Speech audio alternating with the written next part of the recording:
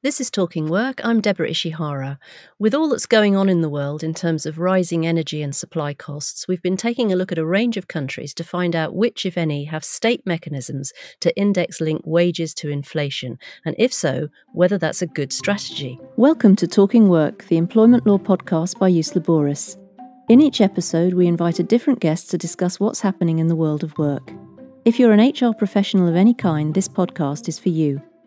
Today I'm talking to Susanna Gevorgyan, who's an economist and researcher for Ius Laboris and a valued colleague of mine. She's been surveying our member firms on the issue of indexation, and I'm going to be asking her about her findings. Susanna, hello and welcome.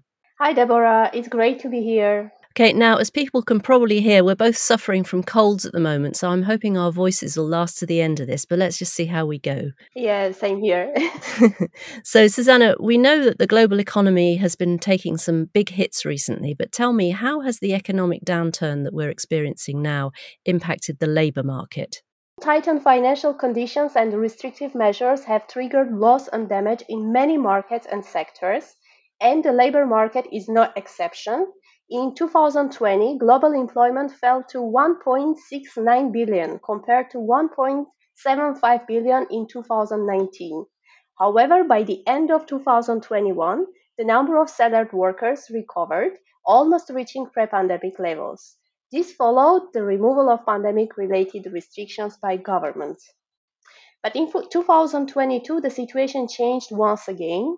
Following war in Ukraine, almost in all countries around the world recorded a rise in inflation, and this has had a significant effect on real wages. According to ILO estimates, global wage growth in real terms drops to minus 0.9%. And if China is excluded from the figures, as China normally has much higher than average wage growth, during the first half of 2022, global real wages dropped to minus 1.4%. So tell me more about how that situation is evolving now. Okay, in 2022, advanced economies registered their highest record inflation rate since 1982. 7.2%, and the inflation rate in emerging and developing markets reached 9.9%, the highest since 2000. However, according to IMF predictions, the global inflation rate will start to decrease gradually, reaching 3.3% in 2027. Okay, now, as mentioned earlier, you've been doing a survey that looks specifically at wage indexation mechanisms. Tell me, first of all, just so we're all clear, what indexation is all about and what different types of it exist. Yeah, sure. Actually, one form of indexation is automatic wage indexation. With this method, there is so-called pivot index, and if that index goes up by set margin, wages will be increased automatically. In some places, only the minimum wage will be increased in response to the index, not higher salaries. Another nuance is where there is an index that people can refer to, but wages don't automatically increase. The index just forms part of collective bargaining discussions. The type of wage indexation used can also vary depending on the economy itself, on the sector of company itself. And which countries did you find use mechanisms like these? Actually, I collected data from 27 countries, and based what lawyers in our member firms told us, only 2 countries, Luxembourg and Belgium, had automatic wage indexation mechanism.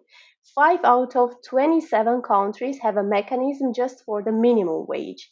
In Canada, British Columbia only, and France, the inflation rate is considered only when setting the minimum wage in the private sector. There's some debate, though, isn't there, about these wage indexation methods? Some economists think they can lead to what they call a wage price spiral. Could you explain what a wage price spiral is, first of all? Okay, in general terms, it means knowing inflation is growing, employees ask for higher wages. Businesses then increase salaries and end up passing the cost of those higher wages to customers. This creates a second round of rising prices, fueling inflation some more. In this way, the economy can enter a spiral of increasing prices and inflation.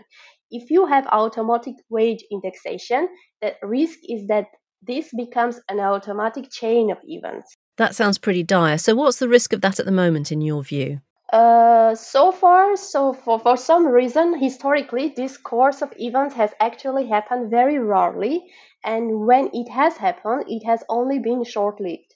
The risk is obviously higher in countries with automatic price indexation for all wages, like Belgium and Luxembourg.